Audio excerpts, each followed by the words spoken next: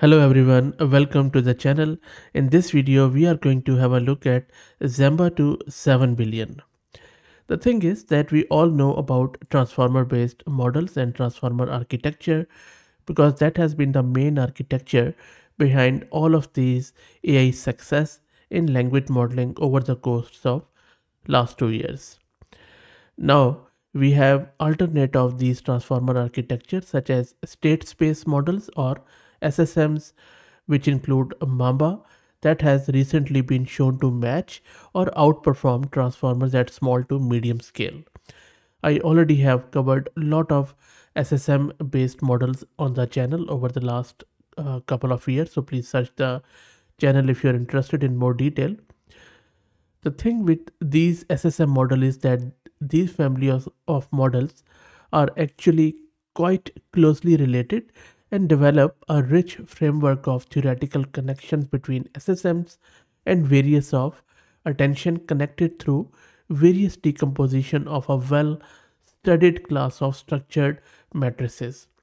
That is why I am quite excited to see this Zamba2 7 billion because these SSM models are quite good.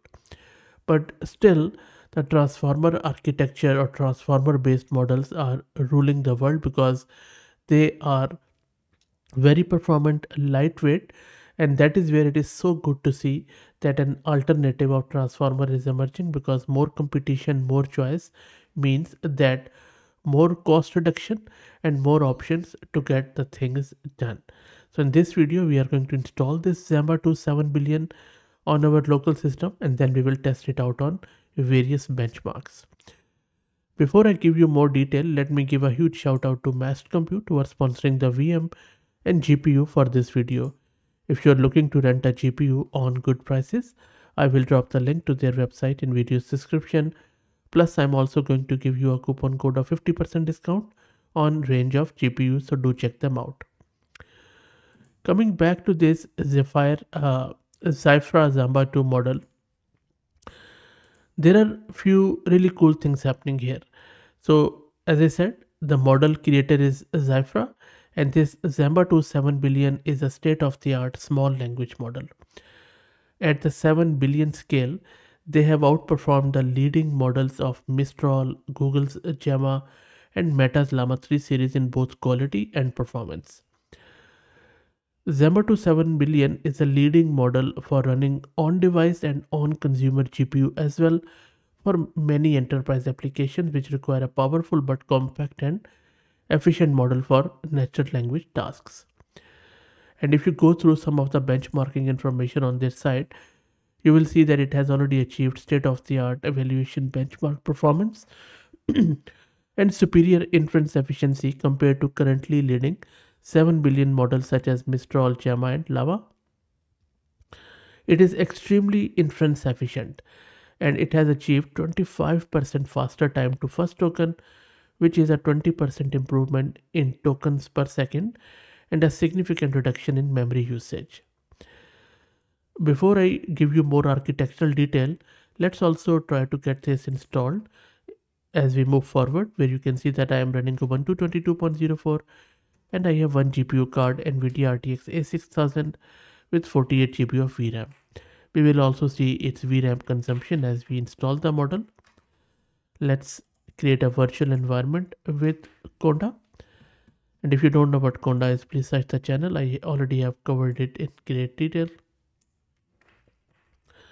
Let's wait for it to get activated. That is done.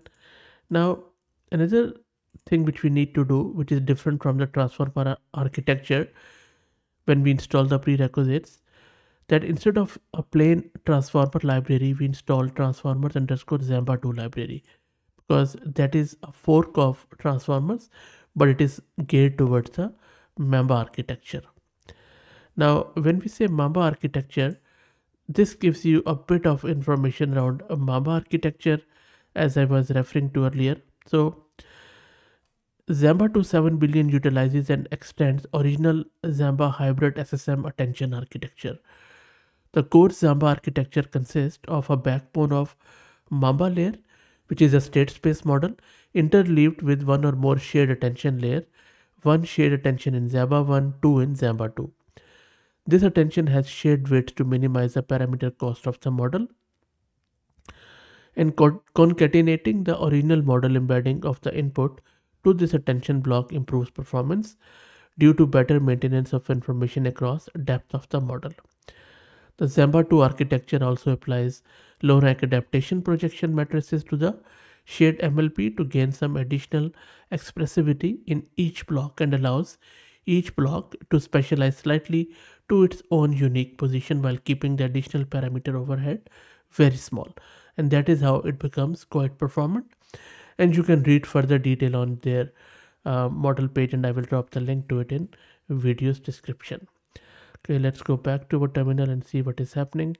It is still working. It is quite huge, so you just have to be patient there a bit. Let's wait for it. Everything is installed now, and that is going to take a few minutes, so be patient there. Next up, let's launch our Jupyter notebook, and then we will go from there. And the Jupyter notebook is launched. Let's import the libraries and then download the model and its tokenizer. And you can see that I'm going with the instruction tune version of this model. And the tokenizer is downloaded, and now it is downloading this model here, and you can ignore these warnings. Also, this model is present on Hugging Face, and you can check it out on this Hugging Face repo.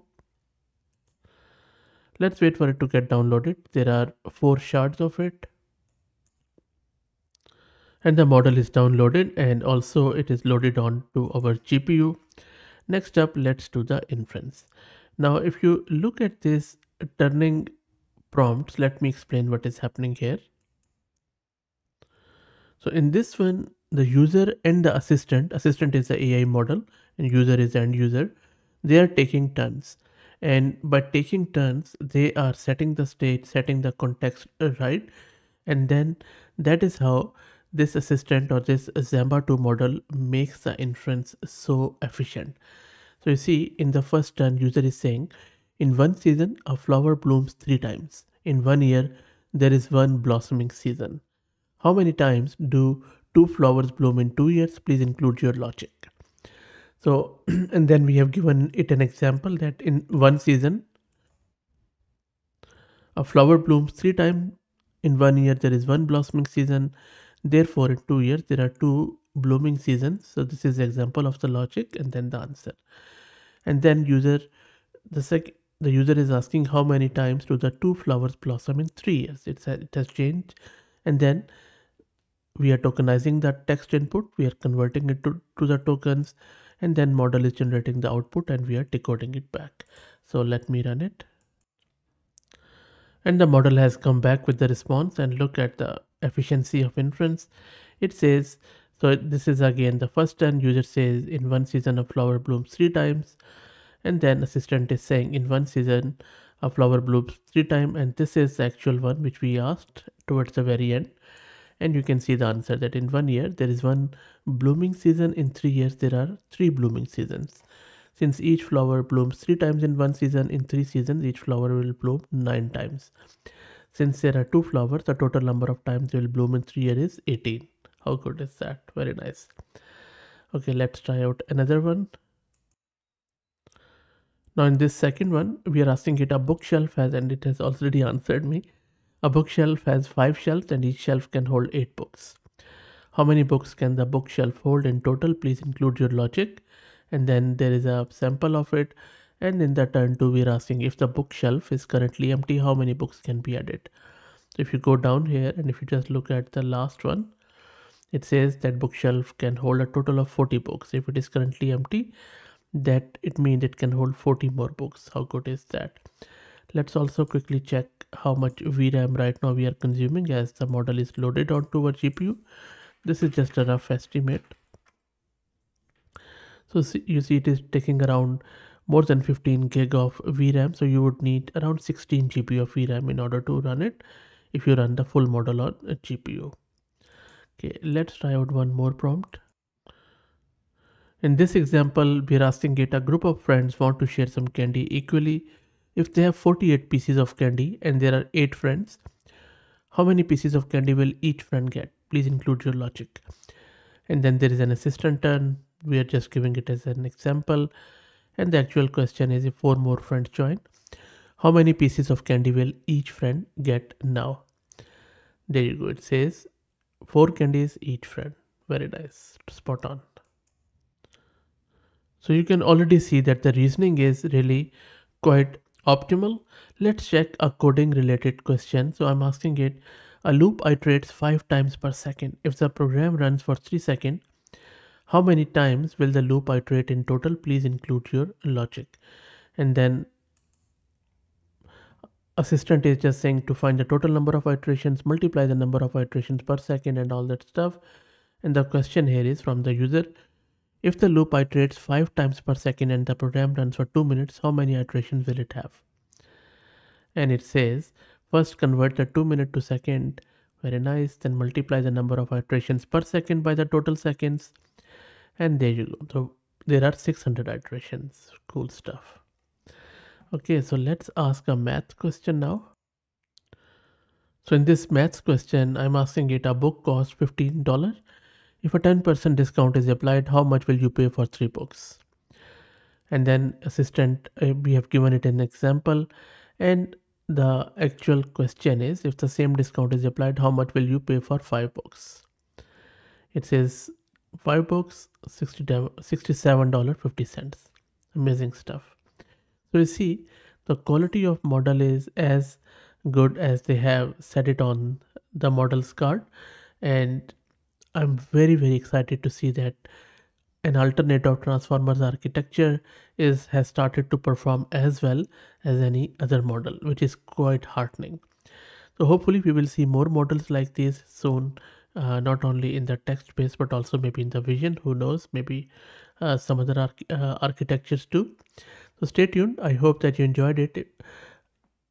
Before I let you go, also let me introduce you to the sponsors of the video, who are Agent QL.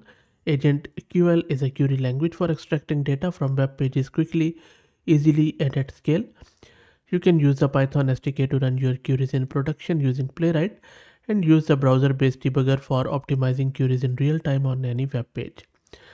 Agent QL is a robust alternative to fragile XPath and DOM CSS selectors, as it uses the power of AI to analyze the page structure to find the data you are looking for.